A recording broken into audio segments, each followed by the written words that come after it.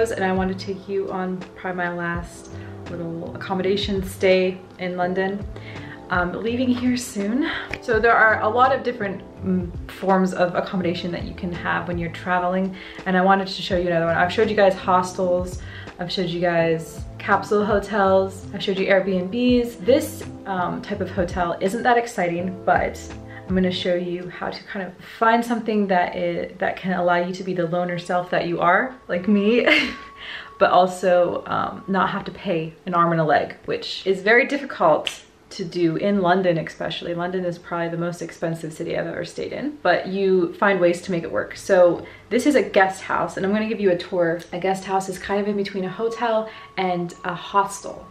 So I'm going to show you what you get here for your money and how much it is, and kind of a night in the life. First, we're going to do a quick tour, and it's not really going to take that long because there's not that much to show.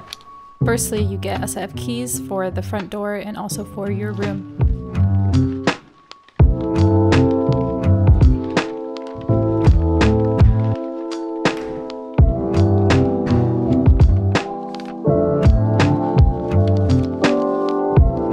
You walk into the room and there is good lighting. There's at least a good sized window, which is very important to me anyways, and storage and a mirror, and the bed is pretty simple. You can adjust the heating yourself with this thermometer thing. I didn't really use it. I always like when there's a full-length mirror because I'm vain. I get very tired of living out of a suitcase, so I like to try and unpack if I'm staying anywhere for longer than 2 weeks.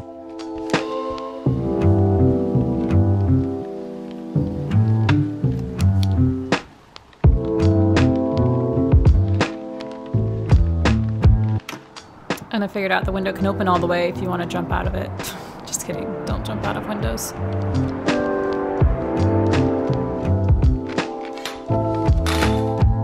You do get a set of towels and also some shampoo and body soap that smells weird, but it does the job, I guess.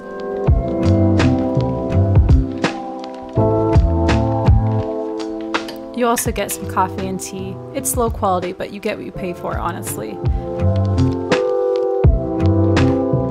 Then you have to leave outside the room, and there is a bathroom per floor, and so you walk to get to the bathroom.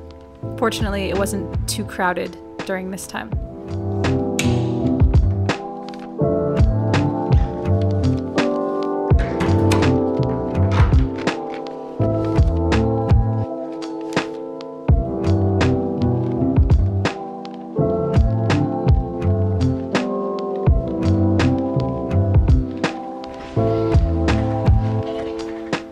So that is the tour of my hostel guest room. So in my experience, you can get a place like this in a hostel. It's just gonna be a bit more expensive. So you have different options. I'm not staying in central London, but if you search around London for guest houses / hostels, that's probably gonna be the most affordable option for you. I know this isn't really as relevant right now because no one's really traveling, but when traveling does pick up again, if you're looking for affordable options, the one app I've used probably the most while traveling, and I highly recommend it, is Agoda.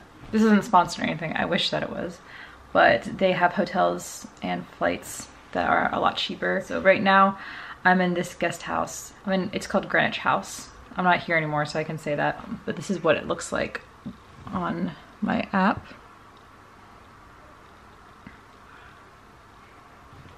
For this, for example, the pricing right now is at $372 for a 2-week stay. You get this whole room to yourself. This is a single room, and the difference between this from a hotel is that it is a shared bathroom situation. So basically, yeah, it is like a hotel, but it doesn't have the amenities that a hotel would have. It doesn't have any microwaves, there's no fridges, there's no kitchen, and it does have house cleaning services. I'm not sure how often they come though, especially during Corona, but they've come a few times for me and they've been nice. So basically in dollars, it's about $26 a night, which is not bad. For a normal hotel, if you look them up, it's gonna be well over $30 to have your own space. Now, with a hostel, if we look up hostels, you can get it way cheaper. It just depends on your comfort level. Like for me, I hate hostels. As you probably know in my last video about hostels, I hate them. They're usually pretty dirty, and I hate sleeping in bunks around people. can't get a good night's sleep just because I'm really sensitive in that way. So I like to go in between kind of the hotel and hostel and get the best price. So I've searched around. I've stayed at so many places while traveling that I feel like this is probably one of the best options. You can get a place like this also at a hostel where you still share the bathroom, but you get your own room. So if you look on Agoda and you look at hostels, you kind of scroll down and it shows that you can get a single room. And I've used that quite often. So that's my little travel hack about accommodation for introverts or loner type of people. I don't know how many people out there are interested in that, but that's what I've always like to do, and that's a pretty good price for London. There's a lot to think about when you're booking your accommodation, but for me, I like to get the best price and be able to have a very walkable area. The only problem that I've run into is that since I don't have any refrigeration and I don't have a microwave or anything, it's very hard to cook food. But I'm gonna show you me ordering Uber Eats for the first time. I usually just go and eat with Johnny, but tonight I'm flying solo and I'm going to try and just get my own food through Uber Eats. Yeah, travel! The thing is that we're locked down right now, guys. This is, the whole month's gonna be in lockdown, so today is kind of a chill day where I have to edit an entire video. I'm gonna order food and I'm going to get a shower and go to sleep, and that's pretty much the itinerary for today. I know it's not very exciting, but I wanted to talk to you guys. So, also, internet here is a bit dodgy. It works okay, but if you're trying to stream or anything like that, no, I can't stream here. I like this place a lot better than my last Airbnb. I don't like to stay with other people. I just don't. Even though I had my own room, it was in someone else's house, and it was just kind of weird. Here, everyone is just kind of staying for a short term. With these, you can get one night, you can get like up to a month, probably even more, but I don't know who would want to stay here that long without any type of refrigerator. I also wanted to do a quick workout, so I'm gonna do that first.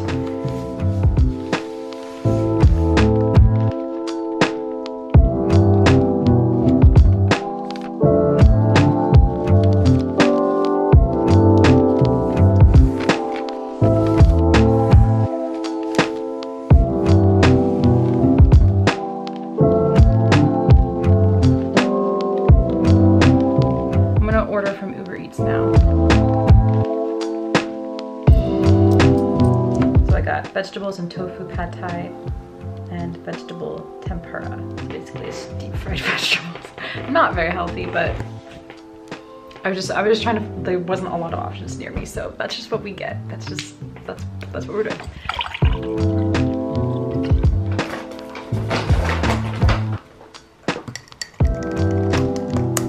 gonna sit on my computer and then edit, which is boring and I can't really show you much of that. I'll show you what happens when I get my food.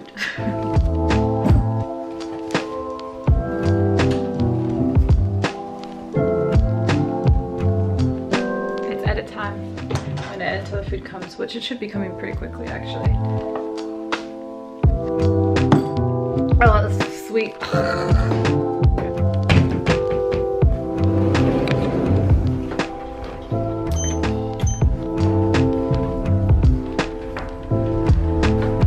Floor 0.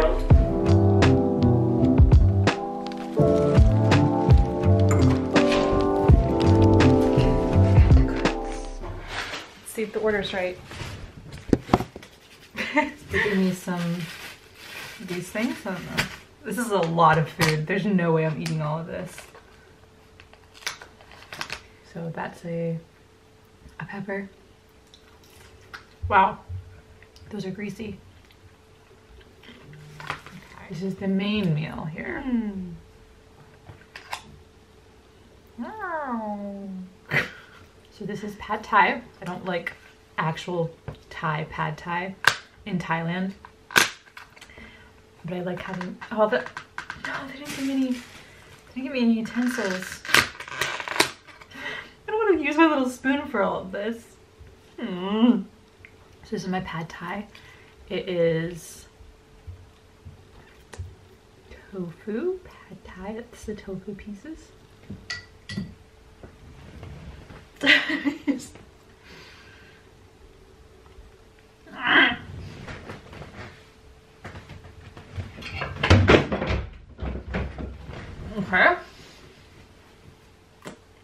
Ugh, I hate that protein. We're gonna use this little spoon to eat. Comment below if you love pad thai. I like it a lot.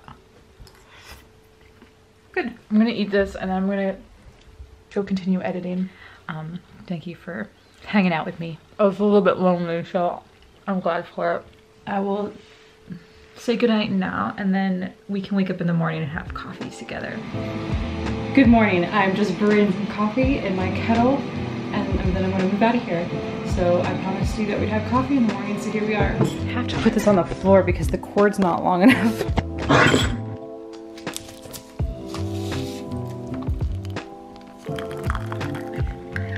I didn't sleep very good last night because I edited really late. How are you? How's your morning? Good, good. Oh, I'm sorry about that. There's some things that you don't want to happen. There's some things that you don't like. There's some things that aren't good enough. The beauty of it is that that is life. And if you're too critical with everything and expect too much and are attached to the outcome, then you'll be sorely disappointed all the time. But when you can appreciate the small things, no matter what they are, then you can live a very good life. And I've learned that a lot lately. But yeah, this coffee is disgusting. I hate it. I hope your day goes fantastic, and I hope I enlightened you a little bit about accommodations. The next video is probably going to reveal what's coming next, which is another move. I'll see you in the next video. I love you very much. Take extraterrestrial.